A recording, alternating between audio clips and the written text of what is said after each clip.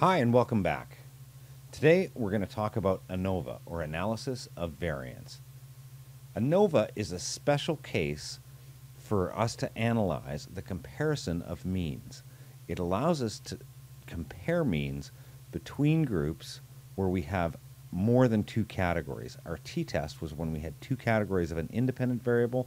The t-test is when we have multiple categories of an independent variable beyond two. So we're going to talk about the idea behind ANOVA, what the sum of squared error is, the f-test, the f-distribution. We're going to look at the multiple mean comparisons using things like Tukey's or Bonferroni's, and then we're going to look at the calculation steps, and we'll provide an extensive example. So let's begin. Why not just do a bunch of t-tests? Now imagine you were doing a comparison between two categories of an independent variable, and you're just comparing two means, right? You just ask yourself, how far apart is one mean from another mean? But when you have multiple categories of an independent variable, whether it's nominal or ordinal, you could imagine that every time you wanted to do a comparison of means, you'd have to compare each category of each mean. So imagine we have a four-category independent variable. We'll call our categories A, B, C, and D. We'd have to do a comparison between AB, AC, AD, BC, BD, and CD. That's 6 different tests.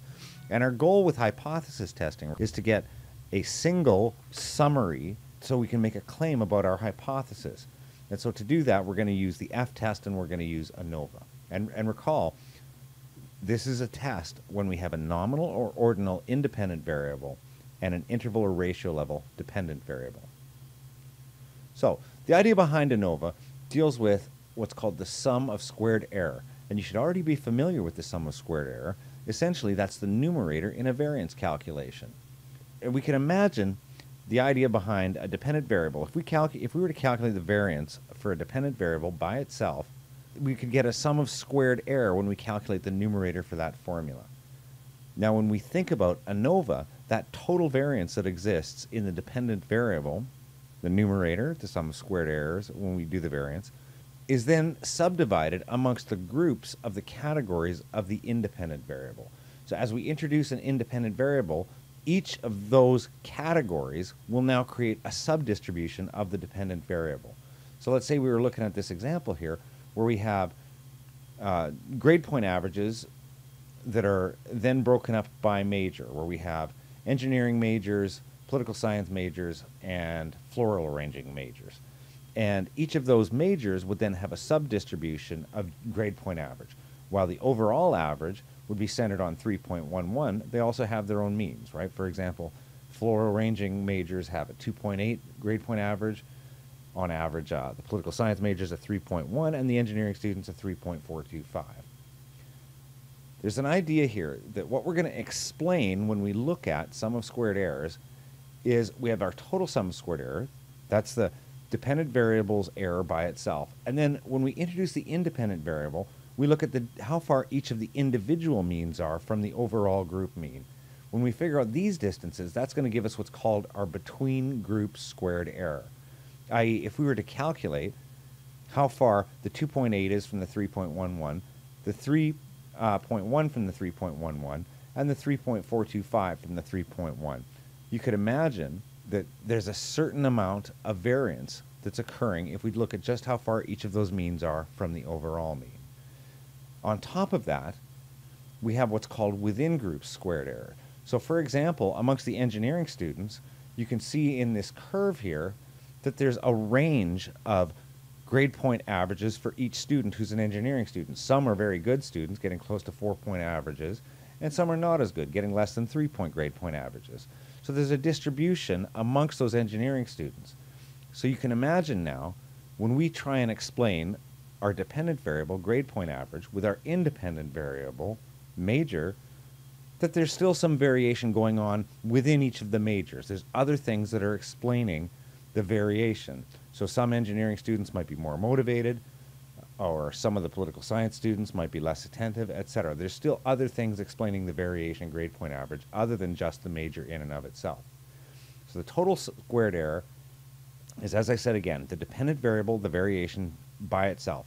The between group squared error is what you're explaining with ANOVA. And the within group squared error, that's a variation still going on within each of the groups, is what remains unexplained. And the total sum of squares is going to be equal to the sum of squared error between plus the sum of squared error within, right? And you can think of this as being our total error is going to equal what we've explained plus what we have not explained. Recall the variance formula. In the numerator, we have the sum of x sub I minus x bar squared. That's our sum of squared errors. And the f-test is going to work on this logic. Now, we can work top-bottom, so we work from the f statistic down to our sum of squares, or we can work bottom-up. And we can see that if we work bottom-up, we can calculate sum of squared errors within as being how far each individual observation is within a group from the mean of the group. And then we could add up those three different groups. So, for example, if we added up the variation that occurred within the engineering students, we added up the political science variation, and we added up the variation that was occurring in the engineering students, all of that would be our total sum of squares within. And our sum of squares between would be how far is each individual group mean from the overall mean, right? And when we have that sum of squares, we can then calculate what's called a mean square.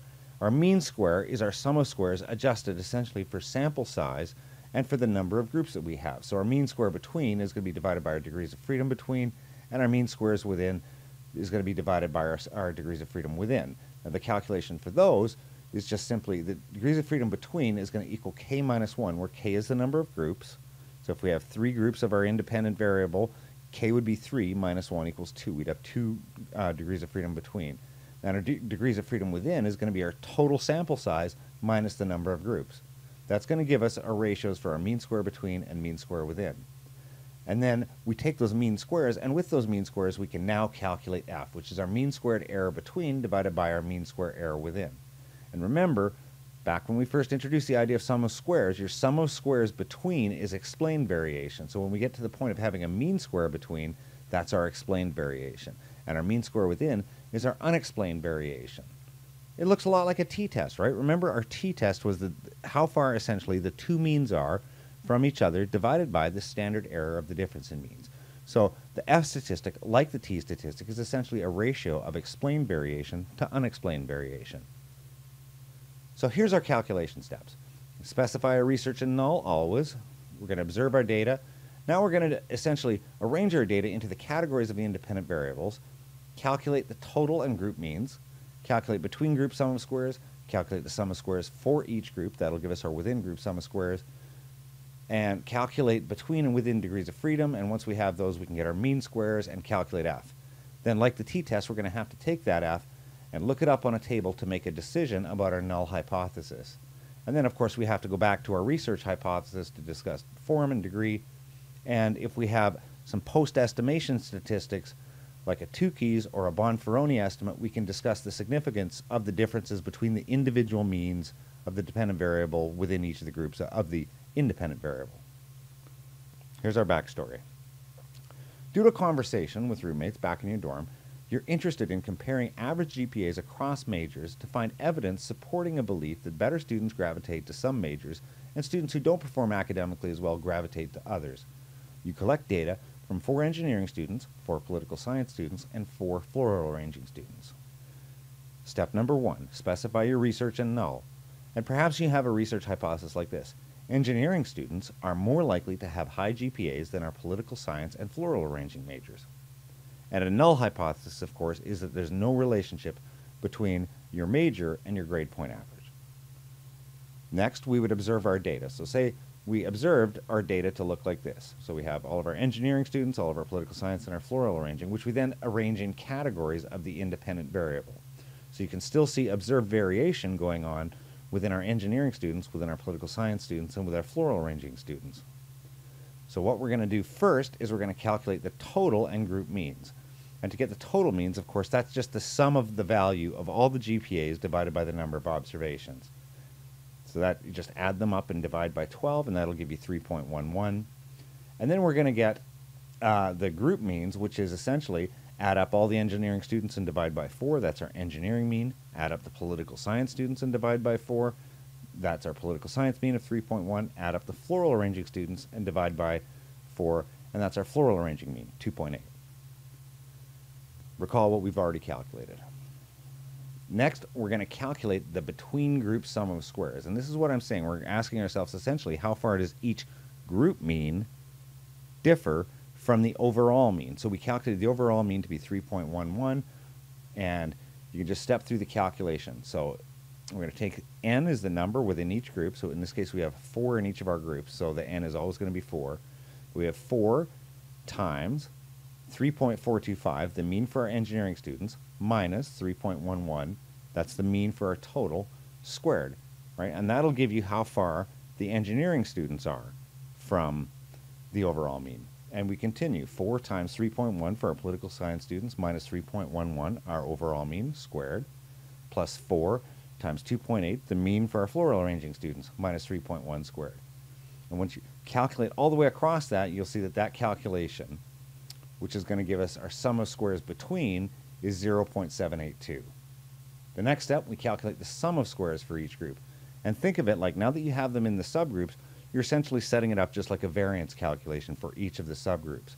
And you see as you walk through the steps, so you do it just like the variance formula, where you do it PEMDAS, right? Do your order of operations, so you do x minus x bar and x minus x bar squared just amongst the engineering students. So how far do the engineering students differ from the mean of engineering? How far do the political science students differ from the mean of the political scientists? And how far do the floral arranging students differ from the mean of the floral arranging students? Perfect. When you get down to the bottom of these columns here, of course, those are going to be the sum of squares within each group. We take those numbers, the 0.548, the 0.060, and the 0.200, and we add them up. So when we add them up, our sum of squares is going to become 0.808. So we now have our two sum of squares, right? Our between and our within. Our next step, we need to figure out the degrees of freedom for both our between group and our within group. Remember, between is k minus 1. We have 3 categories. Minus 1, we have 2 degrees of freedom for our between group. And our degrees of freedom within is our total sample size, which is 12, minus the number of categories, which is 3. So we have 9 degrees of freedom within. All right? Now we can get our mean squares. It's our sum of squares divided by our degrees of freedom. So our mean square between is 0.3908, and our mean square within is 0.0897. Now that we have our mean square between and our mean square within, we can calculate f. And I like to write out f within parentheses, the degrees of freedom in the numerator, comma, the degrees of freedom in the denominator, close parentheses. And the reason I do that is because when we look this up on the table, we're going to need both our degrees of freedom between and our degrees of freedom within to be able to look up the value of f. So we just take that ratio, our 0.3908, and divide by our mean square within, which is 0.0897, and that gives us an f statistic of 4.356. Now that we have our f statistic with 2 degrees of freedom in the numerator, 9 degrees of freedom in the denominator of 4.356, we can now look up our f statistic on a critical values table. And you can see here that the way f is set up, because we have both degrees of freedom in the numerator and degrees of freedom in the denominator, each confidence level for which we'll be able to make our claim has its own table. So you can see, for example, in the first table, alpha equals 0.1, meaning that this is the table that would give us critical values for 90% confidence.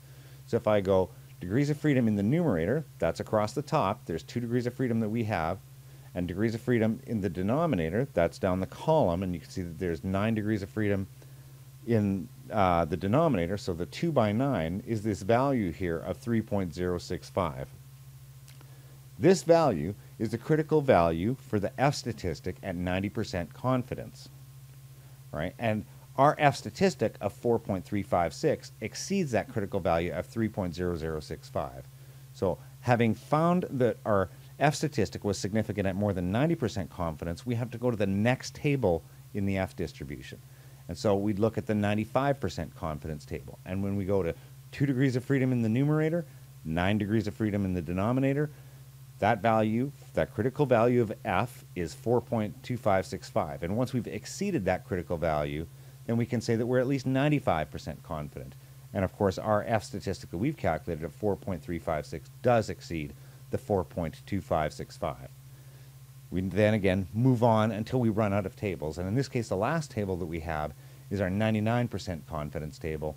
And when we go 2 in the numerator, 9 in the denominator, our critical value of f that we need to exceed to have 99% confidence is 8.0215. So in this case, we do not exceed the 8.0215.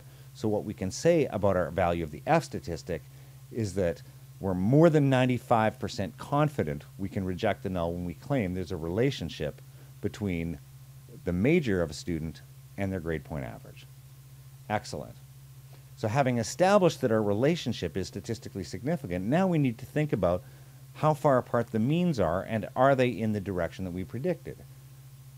And you can see here, I've created a table here that looks at the difference between engineering and political science students. So in this case, the upper right or upper left-hand corner here, the political science students on average are 0.325 grade points lower than engineering students, and floral arranging students are 0.625 lower than engineering students. Some software packages like SPSS can produce a summary of means for you, and they can do what's called a 2 keys, which will tell you the probability of making a type 1 error when you say that there's a difference between the engineering students and the political science students, or the engineering students and the floral arranging students. And in essence, that's what's happening here. So the value below the difference, so we have the mean of negative 0.325, the political science are 3.25 lower than the engineering students. This is a p-value below it here, the 0.478. So our probability of making a type 1 error when we claim that political science students are different from engineering students is quite high. So we'd fail to reject the null in that case. But when we compare engineering students to floral arranging students, that p-value is 0.049. Or we can reject the null hypothesis with 95% confidence when we say that engineering students and floral arranging students have different average GPAs. And when we compare political science students to floral arranging students, the p-value of 0.571 says that we can fail to reject the null. Now, this probably makes sense if you look at this graphic here, because what you can see is that there's very little overlap between the curves for those in the floral arranging major and those in the engineering major. However, the political science students have significant overlap insofar as their curve is considered with both the floral arranging students and the engineering students. And so just looking at the 2 curves, you could probably make a guess that, you know, the floral arranging students and the engineering students are probably being drawn from different distributions, but you're not really sure given the curve for the political scientists. You're not certain if, in fact, it's possible that the political science students could have an average that's lower than the average for the floral arranging students, or possibly higher than the average for the engineering students. So you can see that the directionality, as you discuss directionality here, the lowest you have observed is floral arranging, the second lowest is political scientists, and the highest is our engineering students. Our original hypothesis says that engineering was going to be higher than both floral arranging students and political science students. Well, we can say that they're higher than floral arranging students with at least 95% confidence. We can't say that they're higher than political science students. Again, as we think about testing this hypothesis, recall that we only have 12 observations here, 4 within each category, and before you jump to the conclusion of saying there's no evidence to support your hypothesis, you might want to go back and think about your risk of making a type 2 error as you say that engineering students do not have a higher average than political science students. You might want to talk about increasing your sample size. Excellent. Here's what we've done. We've discussed what ANOVA is. We've considered the sums of squared error and what they mean. We've looked at the F-test and the F-distribution. We've looked at the multiple mean comparisons. We walked through the calculation steps, and we did an example. Great job, students. Before moving on to the next lecture video on regression, be sure to do the lab video for ANOVA, which will teach you how you use ANOVA with SPSS. See you soon.